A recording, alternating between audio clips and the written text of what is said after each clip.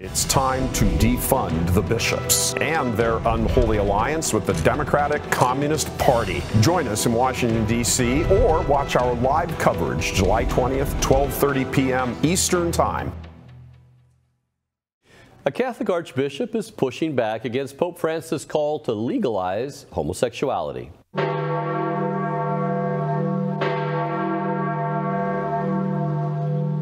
Join us with the latest from the Eternal City, Church Mill, the Rome correspondent, Dr. Jules Gomes. Jules, some good news. Pope Francis, has said that homosexuality should be legal around the world, but it sounds like one African archbishop disagrees. Tell us about it. Brad, this is really good news because, as we have reported earlier, there are several African bishops, particularly the Ugandan archbishops and bishops, who have dared to defy Pope Francis on what is perceived to be Pope Francis's pro-gay agenda. And on Thursday, we had the Archbishop of Blantyre in Malawi, Archbishop Thomas Luke Msusa, leading a crowd of over 5,000 Catholics, evangelicals, and Muslims protesting against the, possible attempt to legalize homosexual relations in Malawi. So I guess the question would be, why now? Why were they protesting at this time? What ignited this particular protest? There is a Dutchman who is living there. His name is Jan William Axter. And there is a Malawi transgender person by the name of Jana Gunami. And these two have mounted a legal attempt to get rid of the country's laws that, basically criminalize homosexual relations. The law in Malawi is very strict. You can go to jail for up to 14 years if you're caught engaging in sodomy. And then, of course, this is not unique to Malawi. There are 67 countries around the world, most of them African and Muslim countries, Arab countries included, that criminalize sodomy. And incidentally, some of them are a relic from Britain's colonial past. 11 of these countries, prescribe the death penalty for sodomy. So what's Archbishop Msusa's specific reasons for wanting to keep the laws criminalizing homosexuality? Why is he pushing back against the gay agenda in his country? Obviously, it's his strong Christian faith. But he also says that if we change the way we live as a family, I'm quoting his exact words, it means we will cease to exist. If we continue to marry a man with a man, he says, surely the offspring, no children will come, then no life in the world, no life in Malawi. Remember, Brad, Africans are very strong. African culture is very strong on procreation. And you're a man, in one sense, only if you have been married and if you have children. And homosexuality is the polar opposite of that. It's not only the negation of God-created marriage, but it is also the negation of procreation, because homosexuals cannot procreate. And that is primarily the reason why many Africans stand shoulder to shoulder against the Western imposed agenda of, loosening up the LGBTQI agenda. Defending the common good, he talks about ceasing to exist. Existence is a rather basic common good that needs defending. And the good Archbishop is saying that sterile relationships fostered by the LGBT agenda really go against that basic common good of existence. Now, those things which harm the common good are understandably outlawed. But yet Pope Francis tells countries around the world, but especially speaking to African countries, to stop outlawing homosexuality. Can you catch our viewers up to speed on that we've covered here on Rome Dispatch and elsewhere, on Pope Francis's opposition to criminalizing homosexuality, and how he even wants such laws removed from the books in the countries where it is criminalized? Absolutely. In the context of his apostolic journey to South Sudan, and in January of this year, he gave an interview with the Associated Press, and that went viral around the world.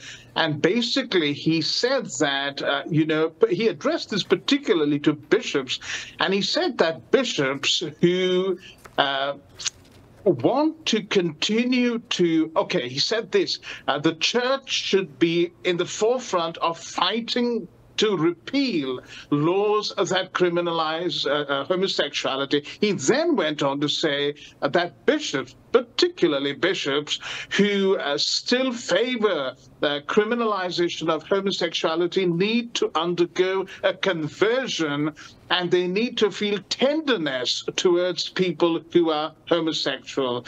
Pope Francis, incidentally, went to South Sudan, as we know, with the Archbishop of Canterbury, Justin Welby, and Welby, with the Church of England totally going crazy on the homosexual juggernaut, now the transgender juggernaut as well, and just steam-rolling vicars and other Christians who hold on to biblical principles on homosexuality.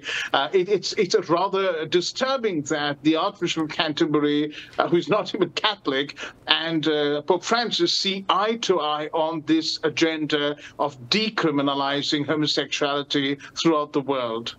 Putting aside the morality for a minute, people having sexual relationships outside of matrimony is something that for all of us is a commandment, a grave sin, and you would think the shepherds of the church would want to protect us from committing grave sins.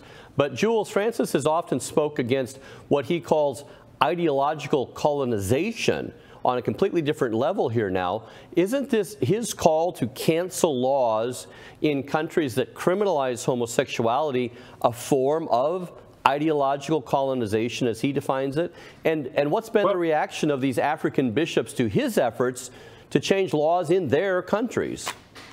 Well, Africans say that Pope Francis seems to have a blind spot when he calls for an end to ideological colonization, but himself holds on to, what is primarily a white Western agenda, an agenda that is incidentally increasingly opposed by Muslims living in the West. We've seen protests, massive protests recently in Canada, and Christians getting together with Muslims and fighting the gay agenda in schools. Leave our children alone is what Muslim parents are saying. And we've seen this, people from the third world generally seem to not want the Western countries to shove this agenda down their throats.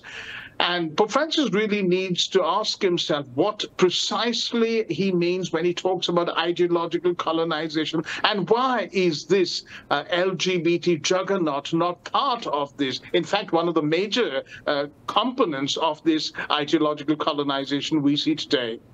That's a very good point. Now, Archbishop Msusa, you mentioned Muslims pushing back against this. It's very interesting to me that Archbishop Msusa is actually a convert from Islam. Can you speak about that, his conversion, and also how he's gaining support from Muslims and evangelicals in his fight against the LGBT agenda in his country?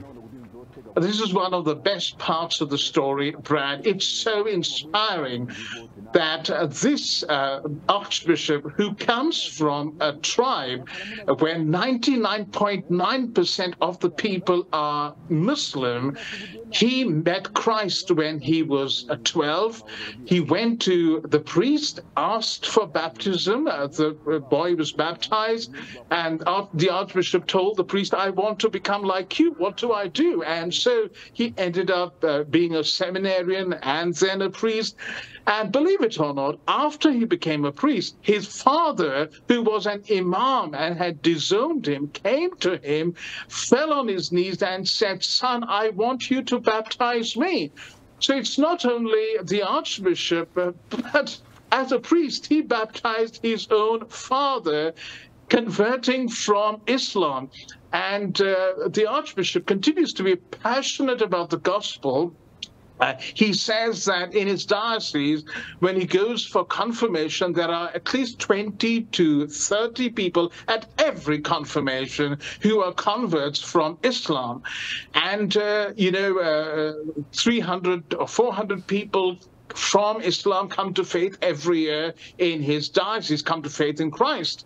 So it's wonderful. And what is very encouraging about this whole thing is that a Muslim convert, an African archbishop, is standing up for biblical truth, standing up for sexual morality, standing up against the gay agenda when so many of our Western politically correct prelates have just gone down, like the Gadarene swine down the mountainside, actually joining the push for, the liberalization of homosexuality.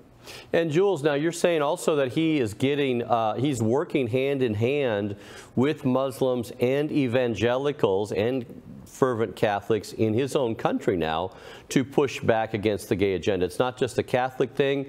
Catholics, Muslims, evangelicals, they're all pushing back against this. Can you talk about that?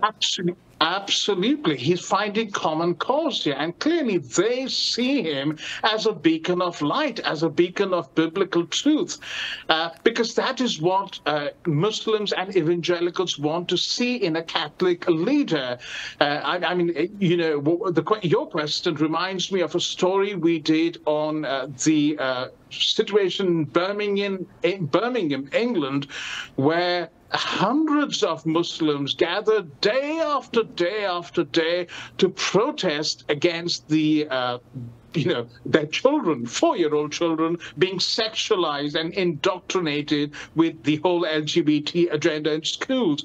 And when I wrote to the Archbishop, the Catholic Archbishop of Birmingham, and I said, you talk about interfaith dialogue, you talk about interreligious cooperation, now is the time to act.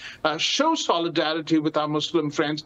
There was total silence, and the Archbishop of Birmingham distanced himself from these Muslims at the time when they needed to see, a beacon of light shining forth the most. Yeah, true ecumenism starts with common sense people with common values and Christian values working together.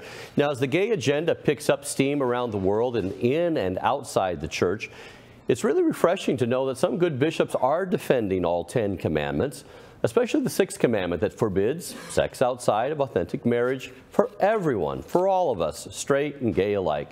Jules, thanks so much for this good news story and for your insightful comments. Thank you, Brad.